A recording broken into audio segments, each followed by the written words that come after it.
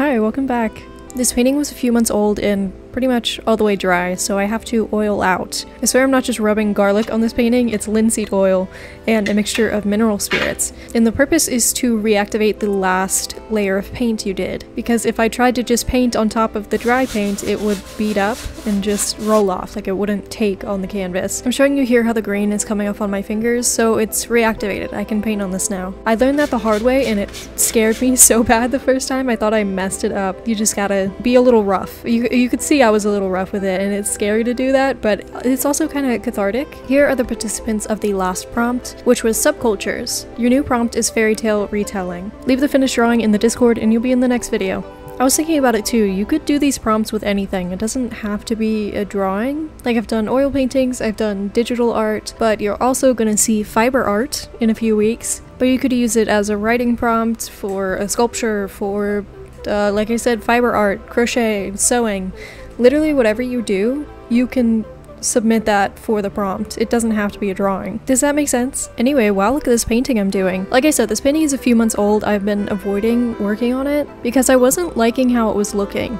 I've went over this wolf face multiple times. Oh, if you couldn't guess the title, it's a wolf in sheep's clothing. So it's kind of a Little Red Riding Hood kind of thing. I also have never painted hair, so I was avoiding that. I'm using this video as an excuse to show off my bookshelf that I had built. Reading has always been super important in my life. I was the kid that always had a book with them, and I had no friends, so at lunch I would read books instead of like talking to people. It was sad. Moving on. I always wanted a full bookshelf. Like, I wanted to own a library. I wanted to be like Belle, where she was just going through the bookshelf. That was me. I wanted that to be me, okay? And I finally got that. I have a friend whose dad does carpentry, and he made this for me. I did all the staining myself though. It hurt my back so bad, but it would have been too expensive to have him do that too, so I did it myself. It turned out beautiful, exactly how I wanted. The color was how I wanted. Before I decided that it was something I wanted, I made like a scale model of my place and put the bookshelf that I wanted in it. I'm a little insane.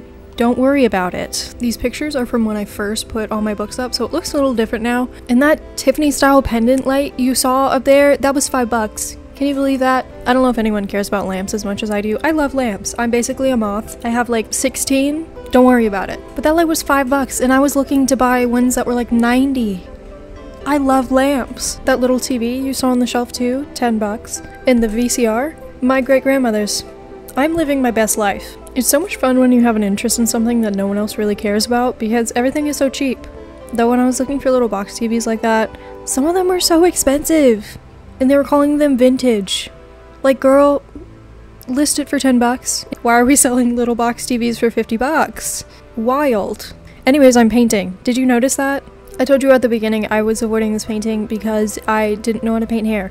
And that's very true. I winged this hair. And it turned out okay, I think. Sometimes I feel like I've been painting for so long that it becomes intuitive. Like, even if it's something I don't really know how to paint, you kind of use the same steps for everything. So you just gotta work through it, and it kind of looks okay. I actually started this painting without knowledge of how to paint skin tones or hair, and I'd only painted one animal before. I don't know what compels me to do things that are completely out of my realm of expertise, but I do that, and sometimes it works out, so I guess I don't need to stop doing that. I didn't film much of this painting. It's a bad habit of mine of when a painting is frustrating me, I just don't want to be recording it, because then I'm also having to think about recording and not just focus on me messing up the painting. When I first started it, I wanted to just do it off camera and just finish it super quick, but I didn't end up doing that because it was frustrating me. One thing that I will say though, is watching these close back, I can see how much more confidence I have with my brush strokes and how far back I'm holding the brush. It's called choking the brush if you hold it super close to the painting. I can't do that anymore because my body hurts, so I gotta stand further back. I'm trying to fix my posture while painting because I got my first massage the other day and she was telling me how messed up I was, and I'm 20. How am I that messed up and in so much pain at 20? No idea. Well, actually, wow, idea, I'm a painter. And I look like a shrimp when I paint. It's fine, everything's fine. I do like how this painting turned out. It looked really pretty outside. I wish I had windows in my space so I could actually see what it looks like in normal daylight, but I can't, so I just bring it outside every now and then. Thanks for hanging out and watching me make this pretty little lady. Remember, if you want to be in the next Scribble Society video, join the Discord, post your